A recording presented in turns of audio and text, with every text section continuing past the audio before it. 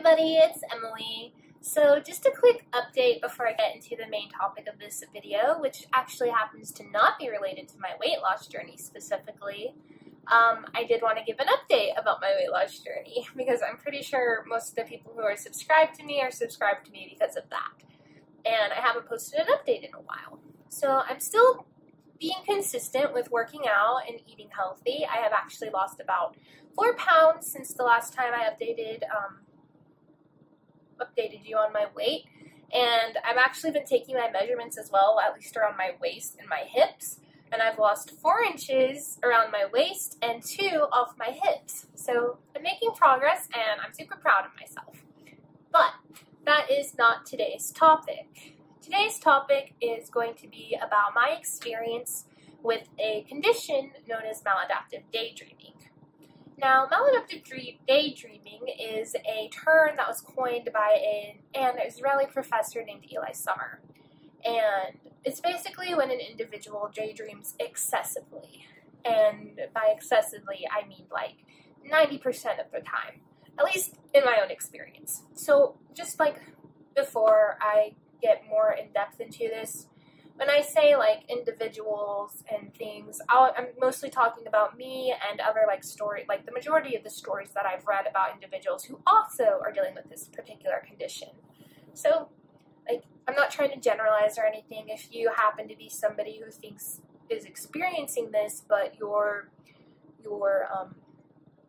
dealing with it in a different way than I am, but a lot of it's still kind of lined up and there are little nuances, then I mean, your experience is still valid with that, and yeah, I'm just not trying to generalize anybody. You may have noticed I've been calling this a condition, and that is because this is not recognized as a disorder in a diagnostic manual yet. So you won't find it in the DSM or anything.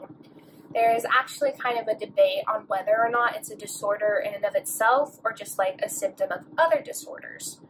Because individuals with other disorders seem to have this as a symptom, the most common that I've seen being like ADHD and OCD specifically.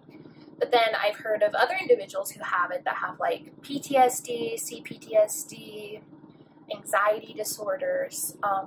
So it's really seen in that. And I believe for some people it's really just a form of escapism, but I mean, it's not that research, so I can't say that for sure. So with my daydreaming, I can trace this whole experience back to the time when I was like 3 years old.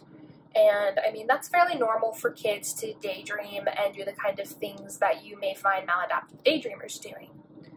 Like having imaginary friends, pretending you're part of a TV series, like a character in the Power Rangers or Powerpuff Girls, which when I was a child, those are the ones that I pretended that I was a character in. And that's fairly normal. But the thing with maladaptive daydreamers are that they kind of take this from childhood and have it span over like the majority of their lives. From what I have known about it in my own experience. So like, for example, I was still, like, my friends and I would do this in elementary school, but when it got to junior high, it was more like, this was kind of a thing I began to internalize, and I didn't really talk about it with many other people because some of the traits of maladaptive daydreaming, like the symptoms of maladaptive daydreaming, can be a little bit embarrassing. Example. Well, I'll just talk about it a little more in depth. So with me, and from what I've known of other people who have this condition, it's almost like when it's really bad and in its more serious stages, it's almost like you're living in 2 alternate worlds, if that makes sense. But it's not a hallucination and it's not a delusion. So for example, I am Emily, and I am aware that I am like alone here in my apartment. But I'm also daydreaming at this exact same moment. I am a protagonist in a daydream, and there are actually people around me watching me filming this video who I'm like super close to. That's just an example of it. Now, I'm aware that I'm actually alone and that I'm just daydreaming, that other people are around me. It's not like a hallucination. I don't actually see people around me. So, and I'm not thinking that there are actually people around here. are around me. So, yeah. So it's not a hallucination and it's not a delusion. But, like, growing up, for example, I would, like, be in my living room with my mom and just be us. But in my head, there was, like, people that I was close to still being around me. And for me personally, I think this actually developed in my head because I was super alone when I was a kid. Like, it was just me and my mom because my dad was working and he wasn't there, and I didn't have any siblings, and I didn't really have a lot of friends, like, throughout most of my life. Even now, I don't have, like, a close group of friends, and I found that, like, within my daydreaming, I do have that close group of friends around me most of the time. So, kind of sounds really sad, but it's really not that bad. But maladaptive daydreaming in itself can be bad because it can kind of take away from a person's productivity and functioning in life, which is what people who argue that this is a disorder point out. Like, I feel like I've lost a whole bunch of my life and being able to experience maybe even making actual friendships with people just because I was so internal in my head. Like, for example, I probably could have been going out and making actual friends instead of just pretending that all of them were in my head, or that I was friends with, like, a bunch of characters from a book series or a TV series, or, you know, you get that.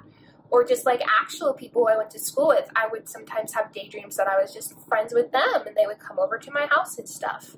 So that is one way. It also really distracted me from schoolwork. Sometimes I'd be so enmeshed in my daydreams that I wouldn't sleep or anything because, yeah. And going back to where it was like an alternate world and I was a different character there, sometimes these can be super in-depth. Like, sometimes I would have actual emotions because of these daydreams. Like, I would laugh if something funny was happening. I would cry. I would, like, actually have, like, love for these people. And it's really interesting how in-depth and enmeshed a person can come in their daydreams. Another reason people argue that it could be a disorder is because there's a potential for harm. Which, yeah, how can you be harmed from a daydream, right? But with maladaptive daydreaming, so there's one component when you're, like, doing something in the daydream and you're just sitting down, but there's this other part of it where you actually will have, I call them sessions, where I literally just devote all of my time and energy to my daydream. Where, and this is something I still partake in, I'm not, like, super duper enmeshed in my fantasy worlds 90% of my day anymore. I can find myself slipping into being that way certain times of the day, like if I'm driving or something, and I mean, I'm not sure if this is me controlling it or if that's how actual people daydreaming, because I don't know what normal daydreaming is like anymore.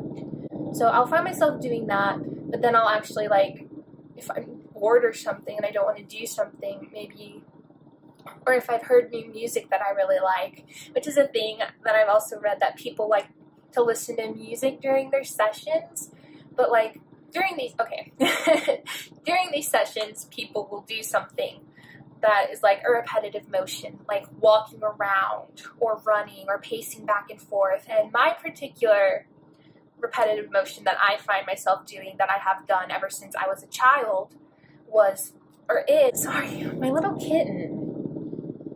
What are you doing? What are you doing? You want to say hello to YouTube? Hello. So, my repetitive motion of choice was spinning around in circles, and I still do that, which is why it's so embarrassing, because it's like, what? What are you even talking about? You just spin around in circles, listening to music, while you're in this whole different alternate world? Yeah, that's what I do, and that's why I've been, like, super embarrassed to talk about it, which, now that I say that out loud, I feel, because I know how intricate these worlds are and how intricate these, like, feelings and emotions within these alternate worlds can be, that, like, nobody understands it. It's just like, oh, okay, all right then. But yeah, so spinning around in circles is my thing, and I have actually given myself bruises from spinning around in circles. Like, sometimes, like, okay, for example, so when I was, like, when was this? I think I was like 17 years old, and I was having a daydreaming session. And I was listening to music, spinning around, and I wanted to like change the song mid-spin. Oh my gosh, this is so silly. And I actually ended up chipping my tooth. And I told my mom that was just because my phone dropped on my face. Because my phone literally chipped it, but it wasn't because I was like just laying down with it, but it was actually me spinning around, and I hit it when I was doing it, and that's just so awkward and embarrassing. And I didn't want to tell her about this because she's actually caught me in mid-session before, where she's like, "What the hell are you doing?" Like, the first time she saw me do this, she thought I was like trying to get a high off of it or something, and I was like, no. But explaining it is a lot. It's hard to explain, obviously. So that's really kind of why I've internalized it, because I didn't want my parents thinking I was trying to like get high off of spinning around in circles, but like telling them that, oh, I'm just daydreaming, seems like a different thing entirely. Unless they're watching this now, then I mean, I guess you know what was wrong with me, but it is an actual condition that other people have, so don't worry. Don't worry. I'm kind of talking about this lighthearted, but it can actually be a downer a lot of the time, and I feel like I could have had so much done within my life if I didn't have this condition. I could have had more friends. I could have maybe learned how to manage my time better instead of becoming a horrible procrastinator that I still struggle with today. I could feel confident enough to be able to talk about this before, if it hadn't been such a thing that I've internalized. So, yeah. It's mostly also the reason I'm talking about this now is because I realized maybe it's something I need to control more, so that doesn't become quite a problem anymore in my life. And I also think that it is a condition that needs a lot more research, because this is something that I think other people, or that I know other people are struggling with. And it took me a long time to figure out this was what it was, and it was such a relief. So I think the more that other people are able to talk about it, the more exposure it may get, the more individuals who actually do have this condition will find out that this is what it is. It's something other people have. You're not just a weirdo, because that's what I thought I was. And yeah, I hope if someone is dealing with this, that this video is able to kind of reassure you you're not alone with that. And if you've never heard of this before, maybe you can be inspired to find more research, or maybe it's just an interesting thing for you to learn about. It is something I want to work on, because I think it has distracted me a lot from actually being more successful, if that makes sense. I don't know, but it is something that I've been struggling with for 20 years, and I think if I'm able to tackle this big part of me, that maybe it'll help me be a little more successful within my life, if that makes sense. I don't know. But anyway, thank you so much for watching. If you enjoyed this video, feel free to subscribe and hit the bell if you want to be notified when I make videos, because when I upload them, it's kind of sporadic. It's usually just if I get a hit of inspiration or something. But yeah, I mostly talk about my weight loss journey, so the related videos, I don't know which side they'll appear on, but they're probably related to my weight loss journey. And I'll probably be posting a lot more videos about mental health, because I'm feeling more comfortable with discussing that on this channel. So yeah, we'll see. All right. Okay, enough rambling. All right. Have a great day. Bye.